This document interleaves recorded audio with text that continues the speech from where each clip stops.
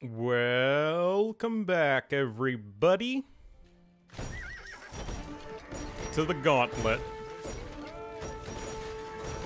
Alright, we got rid of purple.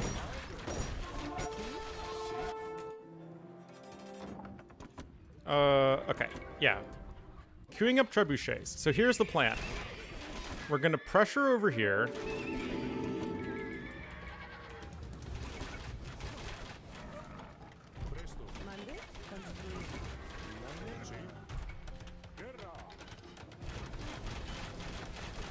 Oh wait, Trebs.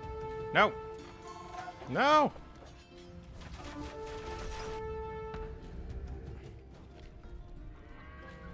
Wait. They're already gone.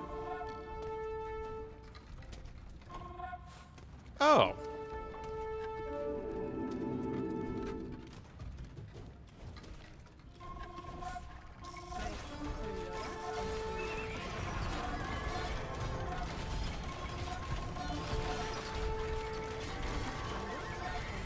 Ready. There are some Mamelukes.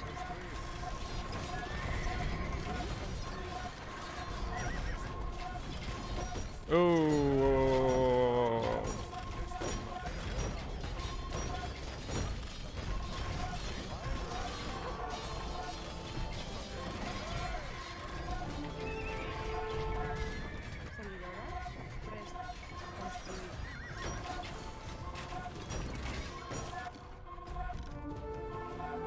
Okay, the Coalition have broken through the harbor city of Gibraltar. Let us train a navy straight to the coast and recover it.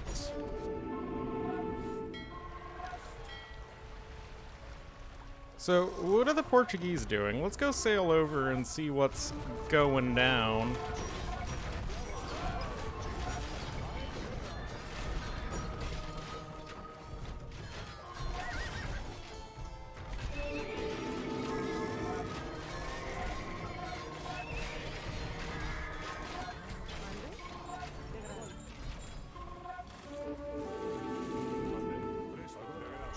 Go deal with those bombard cannons. Okay. Oops.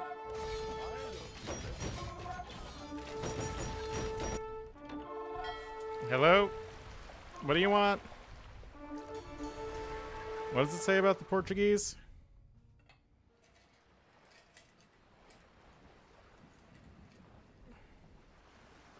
Some of their requirements. What requirements? Oh, here it says the Granada capital will restore its own damaged buildings. Oh. Yeah, I missed that. Oh. Long time no see, dear niece Isabella. It's relatively large gap in timber. 5,000 wood. Oh, wait, we can totally afford that.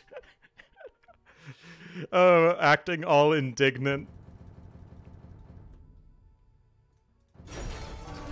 Karak and Arquebus.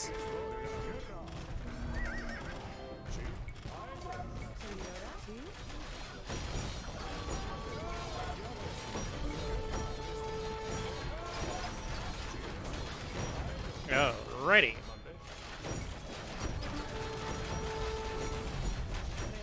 Alright, so this seems like enough to break through for now.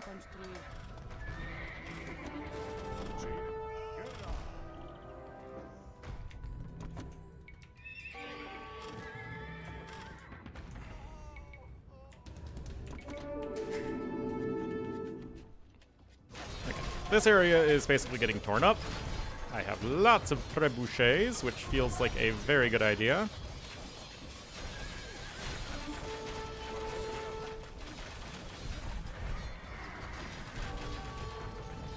Let's just snipe the stock over here.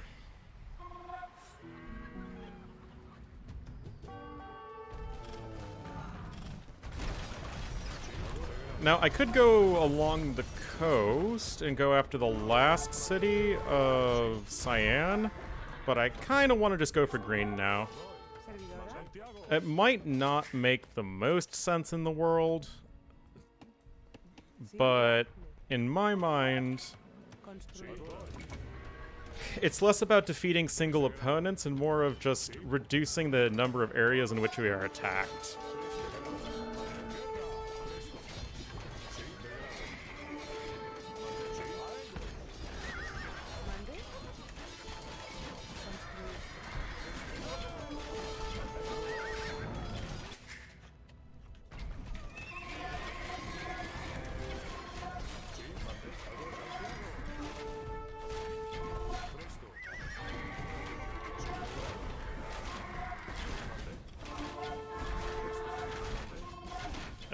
Okay.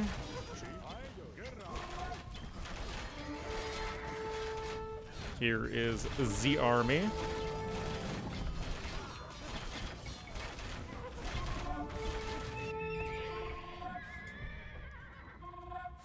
Oh, that's Ferdinand. To Guadix. Good old Guadix.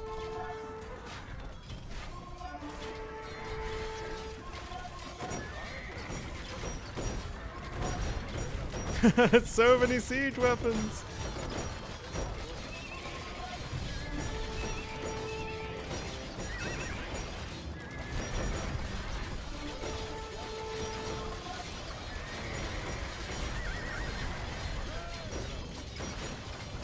Nine trebs, man.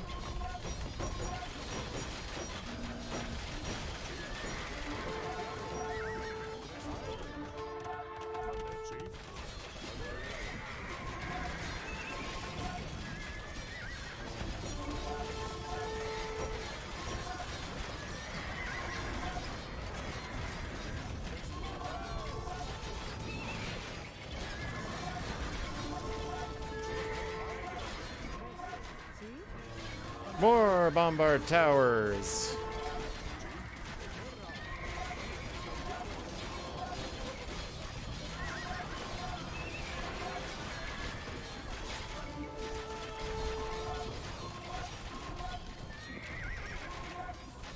Well, that is a tricky area to punch through.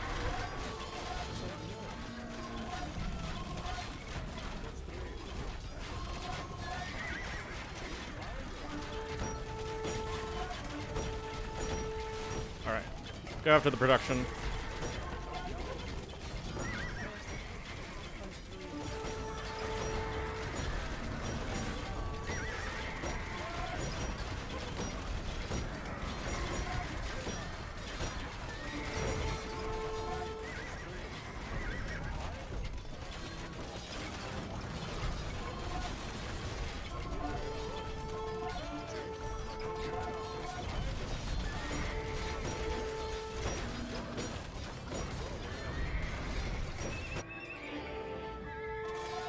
Okay, these guys actually seem to be pretty easy to push through relative to Cordoba, or Granada capital.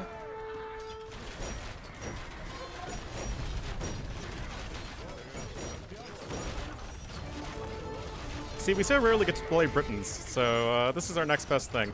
We don't get the one extra range of yeomen, but we get a much faster fire rate. And considering the difference between 11 and 12 range is pretty minimal, I'll take this any day. I mean, it does matter in, like, multiplayer because it means you can match the range of bombard cannons and you do outrange defensive structures that, you know, aren't like Korean towers, Turk bombard towers, or crenellations castles. Other than those guys, you outrange all the other defensives in the game.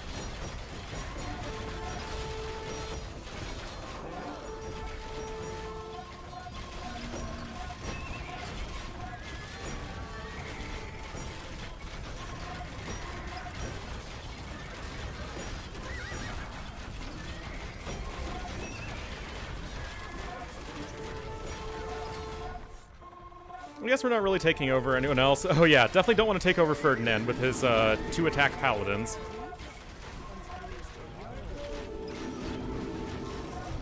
I'm sure they'll get that patch sorted out eventually.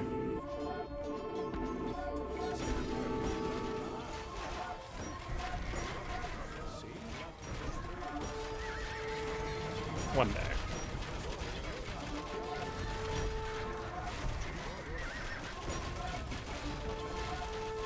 Look at these longbowmen firing so fast.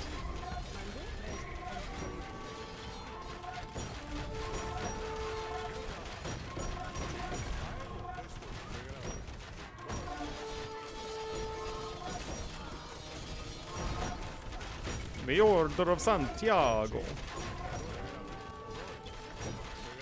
Oh, do they have more stuff over here?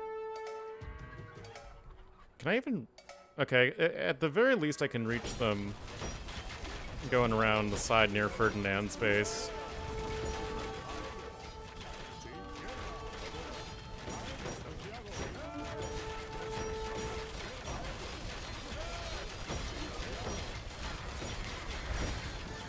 Okay, so while we're crushing these people, I've been giving it some more thought, and a few of you guys pointed out in the comments as to, like, what to do with these videos. Because they leave a bit to be desired as far as content goes, and the views certainly reflect that, and I don't want to make videos that I'm already pretty sure people aren't going to enjoy. I don't think any content creator wants to do that. So I think I'm going to do a poll, and the poll could be up by the time you guys see the video. Probably do it like tomorrow afternoon for me. As to how exactly you want me to go about these custom campaign videos, if you want me to do custom campaign videos at all. Because I've done a lot of them. I've done a lot of custom campaigns. I have hundreds of custom campaign videos. And I can understand if people are getting kind of sick of them. Like, I know there's always some people who are really into me doing custom campaigns, and I'm, like, really appreciative of that. But unless those people represent, you know, the norm as opposed to an exception, I can only do so much. So I'm thinking either editing down the videos into longer segments, like 40 minutes of, like, longer clips, doing real highlights of, like, 20 minutes, or just not doing them at all. Or I guess I could keep doing what I'm doing, but keeping on doing what I'm doing doesn't really... It doesn't really feel like a recipe for success.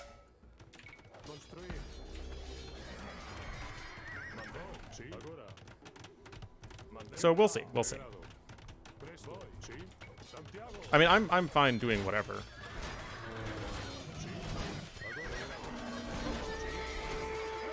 There is no shortage of content for me to make.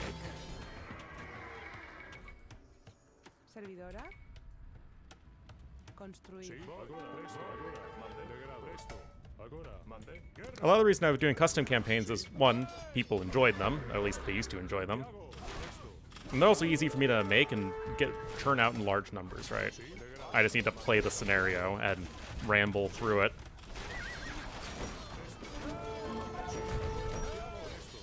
But as we saw with State of the Civs, I'm totally fine doing fewer videos that I work longer on, if that's what people prefer.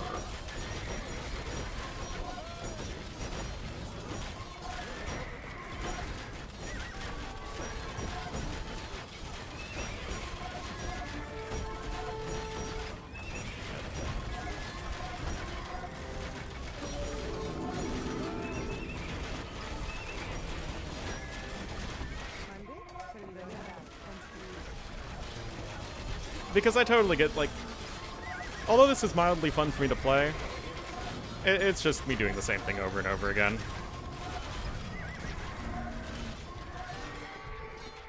This is a big old base.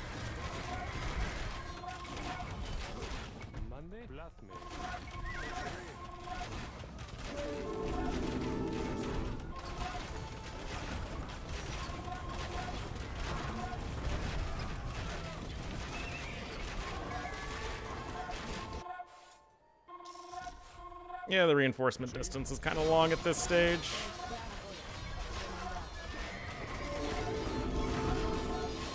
And these guys have counterweight siege onagers, which is less than awesome.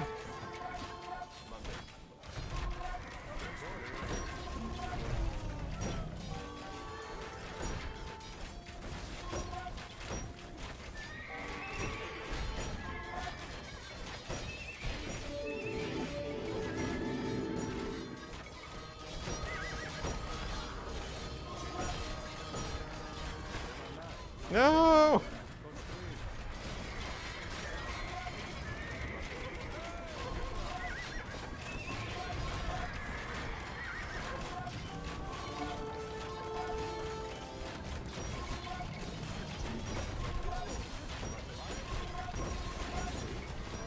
At least things are going by relatively quickly.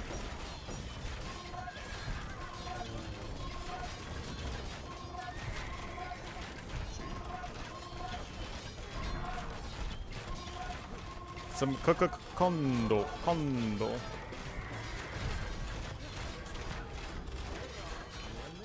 Okay, at the very least, let's get some you guys.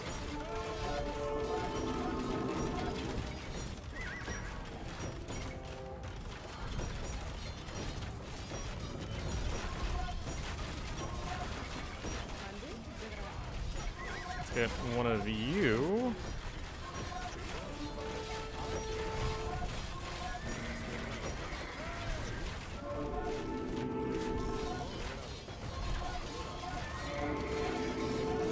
I mean, like, look at this army. It is, like, all gold units.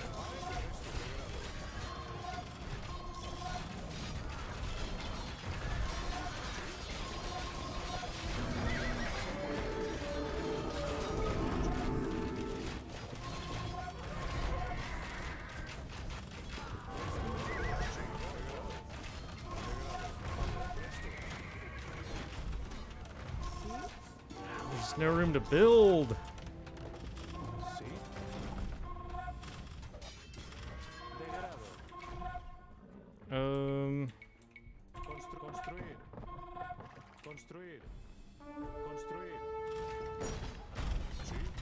Go back a little ways? I don't know.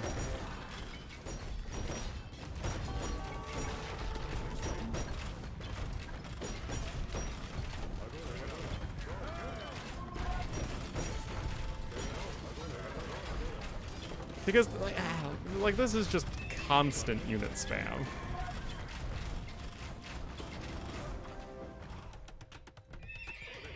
And my biggest limiting factor is just how close I can get production buildings.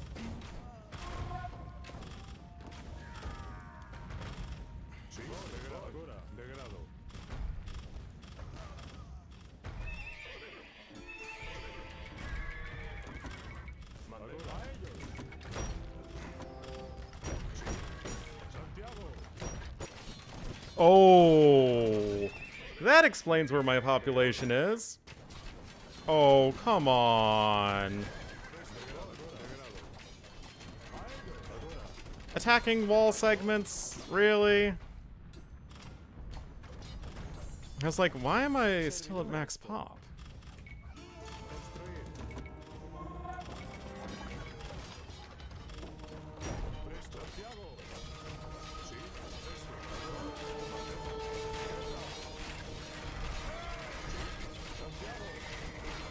Onward and upward.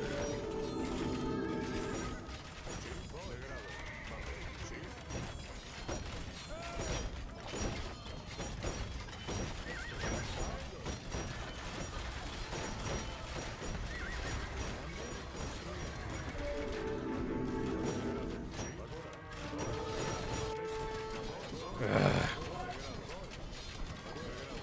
Stop attacking wall segments.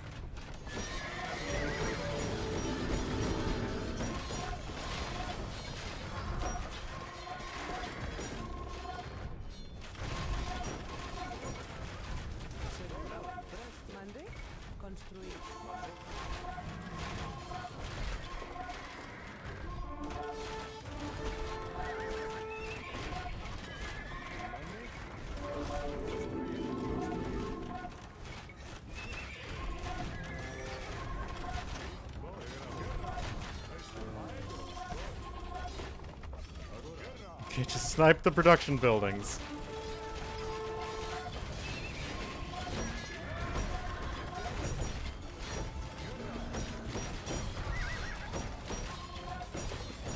Oh no.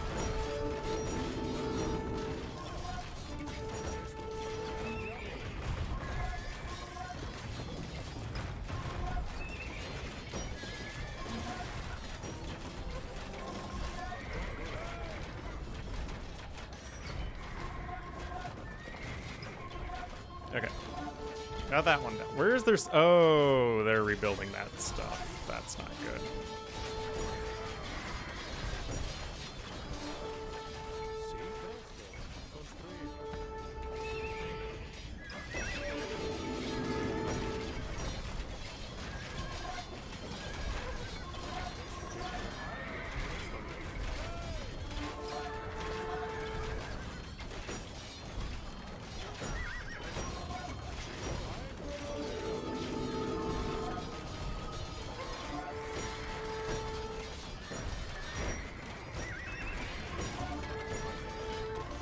Alright, looks like we're breaking them.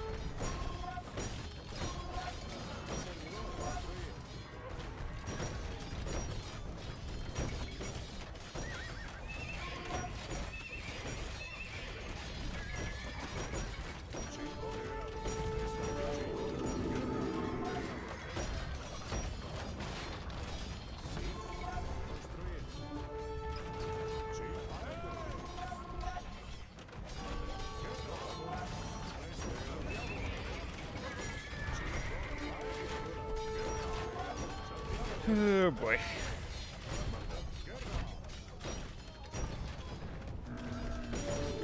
We be getting there.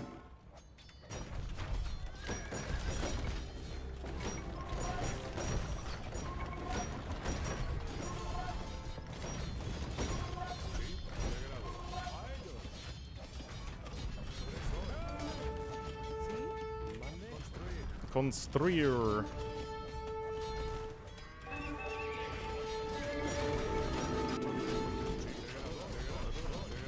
Oh my god, why?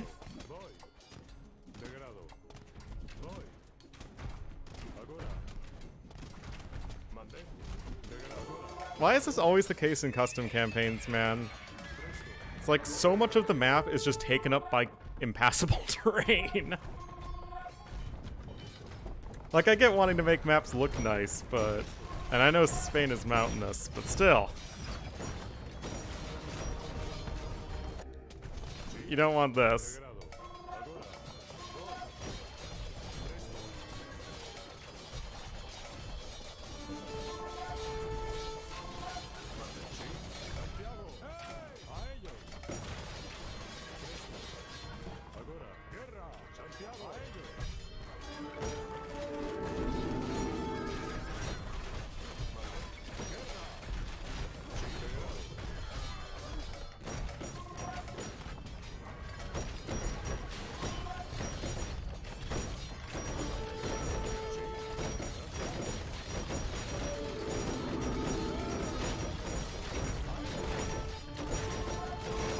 Almost there.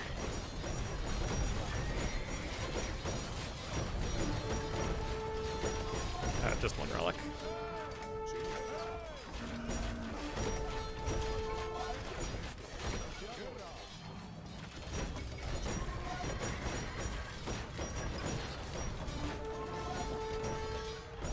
Yeah, just a few things left over here.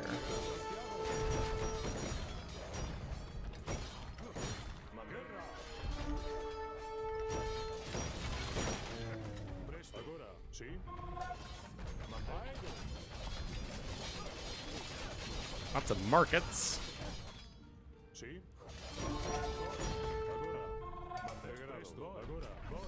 Oh crap, do I need to... Oh, you have won! Kings of Castile and Aragon, come to my palace, I surrender you, and promise to leave the Iberian Peninsula forever. Hooray! Back to, you know, what, 5,000 plus units killed?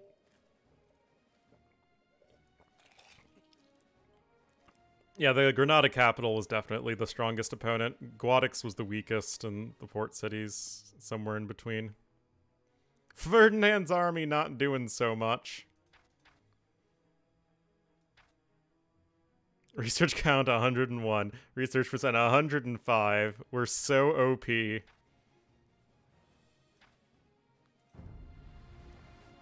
Anyway, don't think there was really a whole lot going here to the north of the map. I mean, it's a really cool concept. Like, switching your player for, like, the different factions that each give different bonuses is really creative. It's just, you know, it's so grindy that I feel like it just takes away from a lot of it. That's just me. Anyway, we're gonna need to go and IR winner this.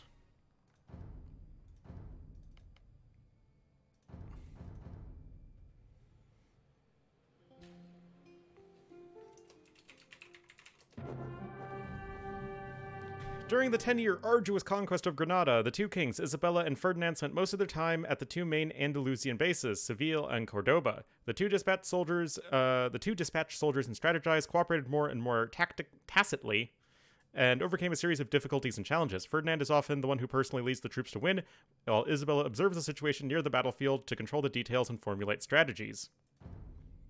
Many of the nobles and knights also heroically sacrificed their lives. Rodrigo Telegirion, the king's lieutenant and Grand Master of the Order of Calatrava, was killed by an arrow during an attack on the fortress.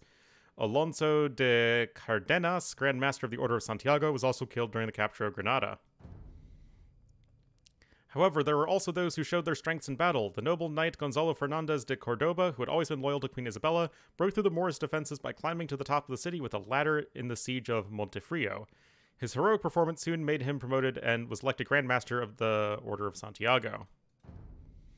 By 1489, under the same religious banner, the Castilian army had become a cohesive force, and the harmony and high morale within the army was obvious. The soldiers came from all different parts of Spain, with all different dialects and customs, and yet these 80,000 infantry and 15,000 cavalry were united and loved their king. In 1491, the city of Granada was surrounded by the Spanish army and ran out of ammunition and food. The desperate emir Abu Abdallah had to choose peace talks. Gonzalo sent as an emissary to the palace in Granada, and after promising to keep Abu Abdullah safe and move him to North Africa, the last Granada monarch finally surrendered to the Spanish. In early 1492, Isabella and Ferdinand led an army into Granada. After Abu Abdallah handed over the keys of the city of Granada to the two Catholic kings, the Reconquista finally came to an end after more than 700 years of long disputes. After the loss and horror of the fall of Constantinople, the whole of the Christendom rejoiced again. Of course, what they don't know yet is that Isabella's destiny to lead the European world had just begun.